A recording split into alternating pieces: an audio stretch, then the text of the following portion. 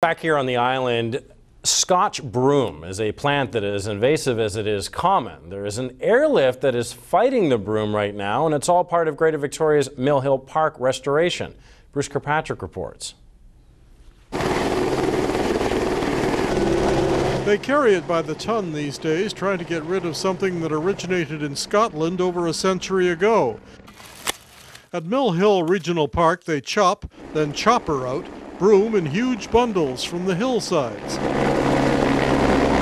This is part of a decade-long program to keep broom under control in Greater Victoria. We're doing it to try to restore the Garry Oak ecosystems in Mill Hill Regional Park.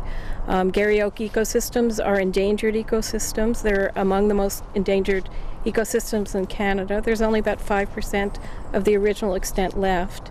Broom outcompetes other plants, stealing light and nutrients. It spreads like wildfire and frequently becomes a wildfire in summer as brush burns on Vancouver Island.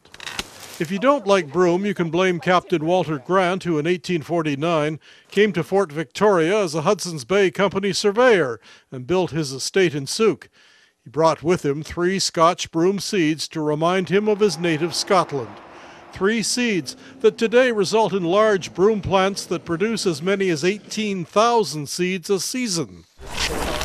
160 years after Mr. Grant planted his seeds, they're still cleaning up in View Royal, choppering broom from hillsides to a parking lot where it's trucked away. It was originally slated to be a 12-year project, but I don't foresee it ending at the end of 12 years. We're in our 10th year, and I think we're going to be cutting broom in the park for the long haul.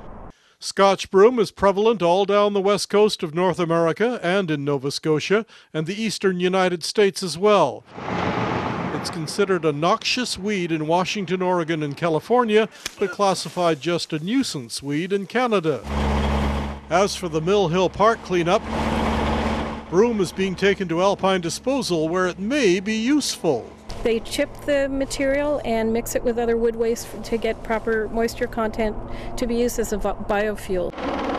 And Mr. Grant and his original broom seeds, he left Vancouver Island in 1853, leaving a dubious legacy behind, something that destroys indigenous plants, native ecosystems, and Garry Oak meadows.